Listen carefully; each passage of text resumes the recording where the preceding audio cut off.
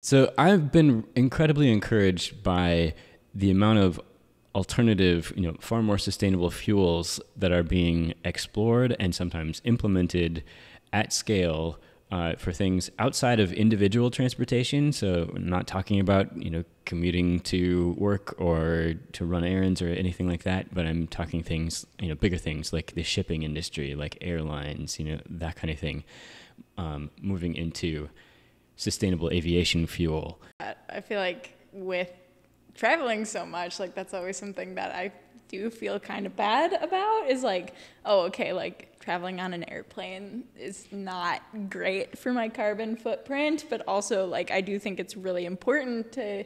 go see other parts of the world and what it looks like and how the environment is there as an education and like building up my passion for sustainability. So like hearing that people are pushing to get more sustainable aviation fuel is awesome.